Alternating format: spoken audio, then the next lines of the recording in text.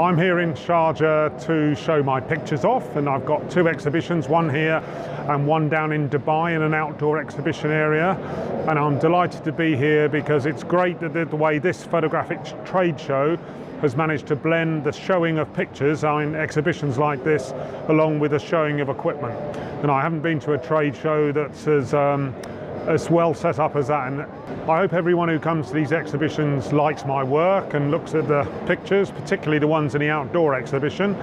I'm very proud to have them on show here. It's my best work. It's some of the pictures from my book, 1,000th of a Second, that's been published, and it is the best of my photography, so I really hope people enjoy the pictures. I think this exhibition's a wonderful thing. It's a unique blend of a display of photographic works along with a trade show, which I don't think exists anywhere else in the world. It's a really good way of combining the two things.